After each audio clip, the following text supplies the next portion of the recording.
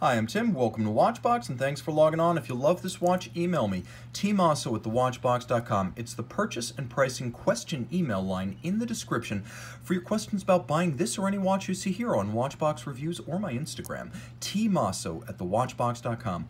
Today we're discussing a legend in its own time, launched in 2016. This is the Rolex Oyster Perpetual Cosmograph Daytona 116500LN. There are two different versions of this watch, one with a black dial, one with white. If you want maximum visual impact and contrast, the white lacquer dial is the way to go. It's not silver, it is true white. The timepiece, 40 millimeters in diameter with a almost scratch-proof ceramic bezel. It's 12.2 millimeters thick, 46.5 millimeters lug-to-lug, and then end-link to end-link, it's actually 50.5 millimeters extremity to extremity across the wrist with a 20 millimeter spacing between the lugs. Now the timepiece features a Oyster bracelet, Rolex Oyster bracelet. Let's take a look at the hardware. Solid end links, solid center links, milled out clasp, polished centers, polished outer faces. You can see satin finished shoulders and removable links fixed by screws. The clasp with a polished straight through. You'll note it is a double lock with a beak and a hook internally. There's that lift lock system that latches first, and then there is the clamshell system that latches second. Note the use of a little kerf and the Rolex logo to give you a place against which to dig your fingernail to open this clasp. And you can see internally there's Easy Link, which is a 5 millimeter system that allows you to add or remove 5 millimeters, or about the same as adding or removing one sizable link. You might not be able to see them terribly easily, but there are 3 divots with little tracks leading into them inside the clasp, and you can use a strap tool to compress the spring bar and change the anchoring point of the bracelet and the clasp for more fine-tuning.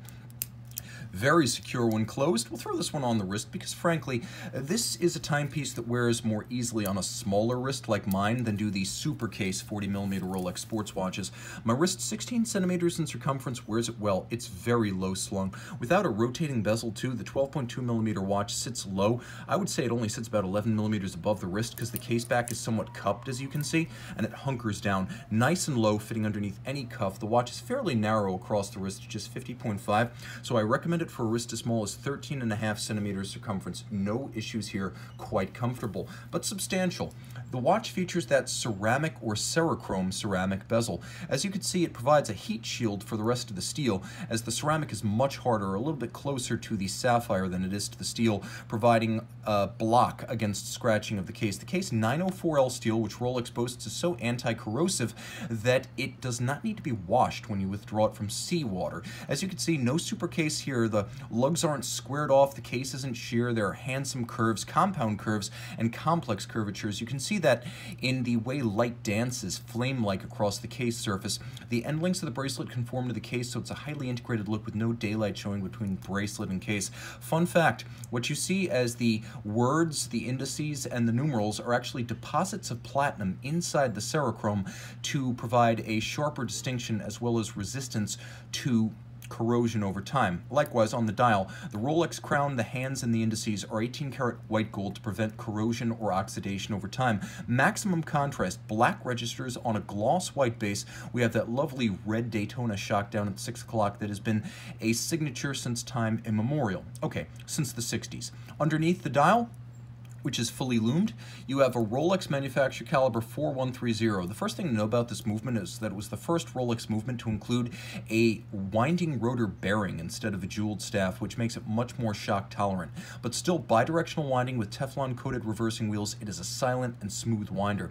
3 days, 72-hour power reserve, 28,800 vibration per hour beat rate, or 8 beats per second. It uses a free sprung balance with a full bridge for shock resistance. It's adjusted in multiple positions. Technically, it's a 6-position adjustment as Rolex goes beyond the COSC, and with an overcoil hairspring, Breguet overcoil made by hand, the watch earns the COSC chronometer certification, but then goes beyond as Rolex tests the fully cased-up finished watch to -2 + 2 seconds per day or better, hence the superlative chronometer nomenclature.